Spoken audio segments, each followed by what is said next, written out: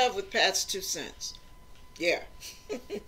I think the Lord's got an issue with some of y'all, because, boy, he won't leave this issue alone. I thought I was done with that. I was moving on to the next subject. The Lord popped this scripture in my head, and I said, okay, here we go. Matthew chapter 10, starting at verse 32. Whosoever therefore shall confess me before men, him will I confess also before my Father which is in heaven. But whosoever shall deny me before men, him will I also deny before my Father which is in heaven. Think not that I am come to send peace on earth. I came not to send peace, but a sword.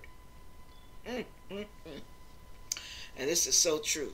For I am come to set a man at variance against his father, and the daughter against her mother, and the daughter-in-law against her mother-in-law.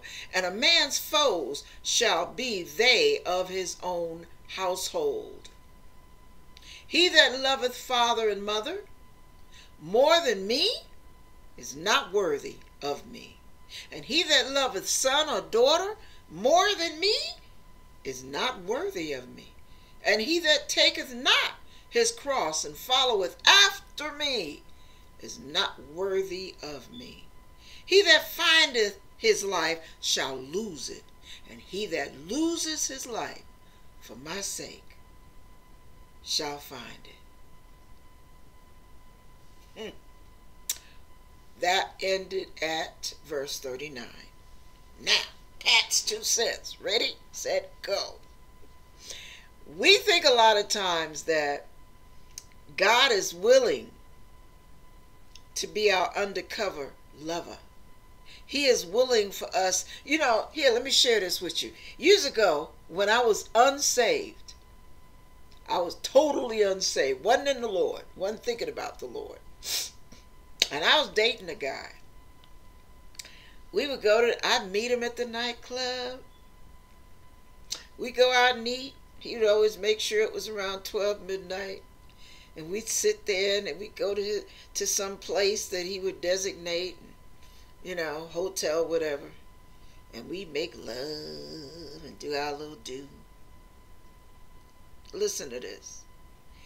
He never came and dated me in the daylight. Never.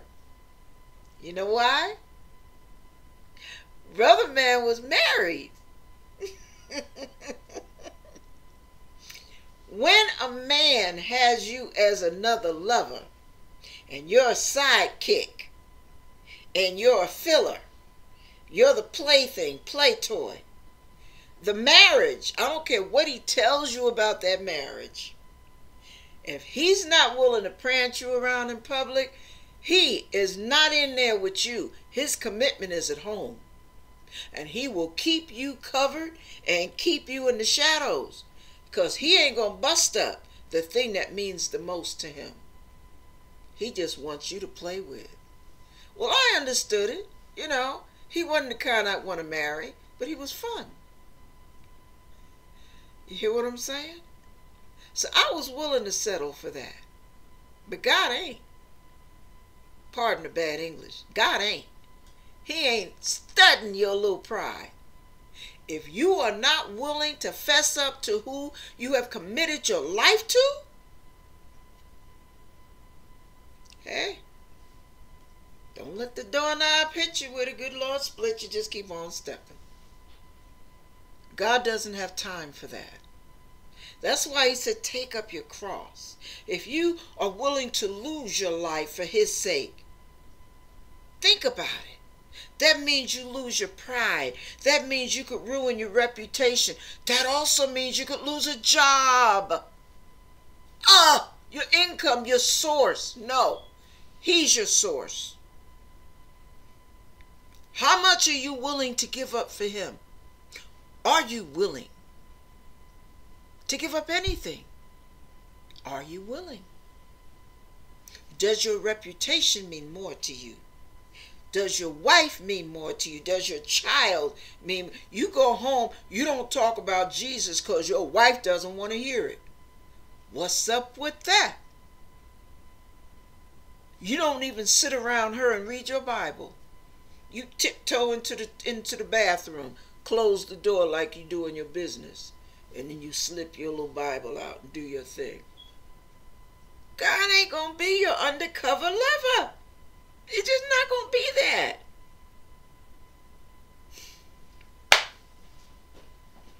He was not undercover when he was placed on that cross by the people he created. He did it out in the open. He endured the shame and the humiliation and the pain openly, publicly. And you got the nerve to be ashamed of him. How dare you? Okay, that's your tongue lashing for the moment. I just had to make you think. That's for effect. I'm not fussing at you. God told me to deal with this, so you get mad at him. Anyway, now, my point is, what if your boss tells you they want you to do something and you know that you would not please God if you did it? What reason would you give? Think about it for a second. I'm going to be quiet.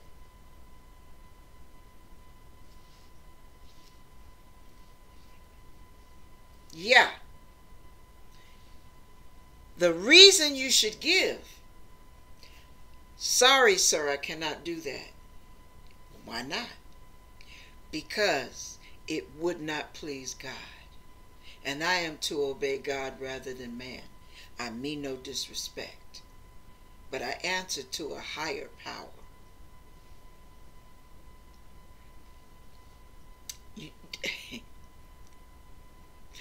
Do you have the guts to say that? I wanted to say another word besides guts, but I'm trying to be real ladylike right now.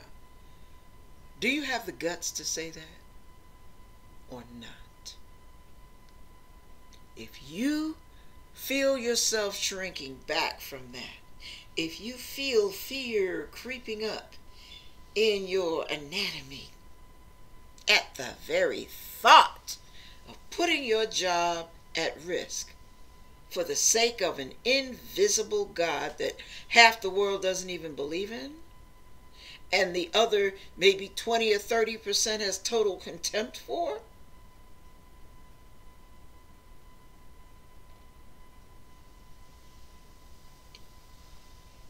What if your wife says, if you don't drop this God nonsense, if you don't drop this Jesus crap, I'm out of here. I didn't sign up for this religious nonsense of yours. I don't know what's come over you. It may make you cry. It may break your heart. But what would your response be? Oh, come on, baby. I'll work on. No. If you are to love God more than, you have to have enough backbone to say, baby, you got to do what you got to do, and I understand. And I've got to do what I've got to do. But I love you.